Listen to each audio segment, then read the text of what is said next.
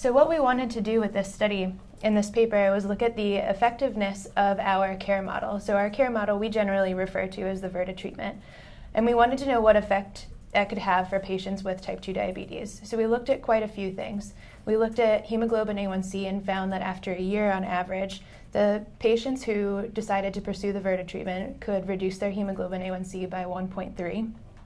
When looking at weight loss in this group, we saw 12% loss on average. So for the average participant in the trial, that was about 30 pounds. And we also saw a reduction in diabetes medication. So most people could reduce, if not completely eliminate, the meds that they were on for diabetes. The other thing that we did with this trial is follow a group of patients who were not pursuing treatment with Virta. They were following kind of the usual and standard of care, continuing to see their physicians, their endocrinologists, their diabetes educators. And what we saw with this group was that they had no change in A1C, no change in weight, no change in medications after that year.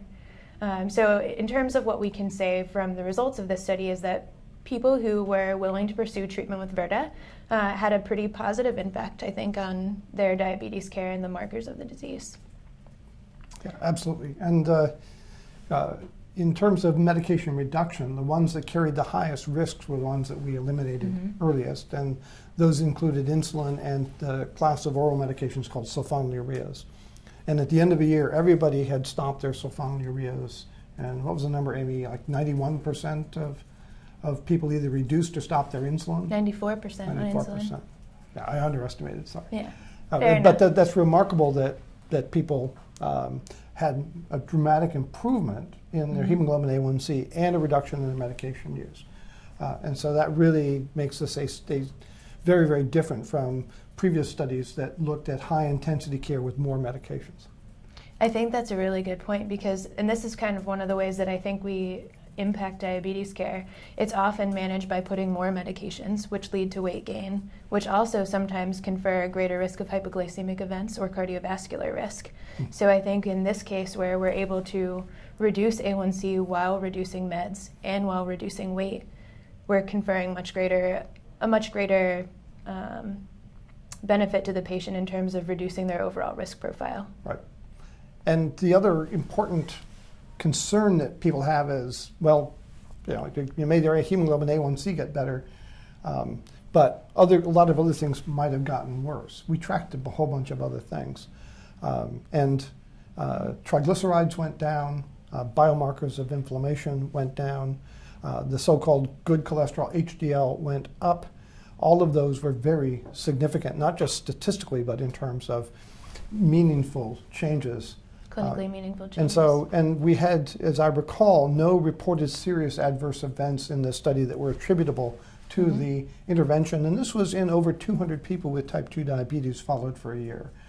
The fact that we didn't see major side effects, even uncommonly, speaks to the safety of this intervention. We have our next question. Next question is, why is metformin excluded from your definition of diabetes reversal? Excellent question, because metformin was developed as a medication for diabetes. One of its primary effects is to reduce production of glucose and released by the liver. But it also turns out that metformin is a very effective drug for preventing type 2 diabetes. And also, in animal models, it's been shown to increase longevity. So because it's an inexpensive drug which has very few side effects, it's no longer a diabetes-specific drug. And because it's effective for diabetes prevention, and somebody who goes through Virta treatment and reverses their diabetes, they're still at risk of getting the diabetes back, certainly if they go back to eating a high-carbohydrate, low-fat diet. And so we see this as not as a diabetes treatment drug, but as we see metformin as a long-term preventative maintenance drug, and we don't think it would be ethical to take it away from people unless they had significant side effects. Sure.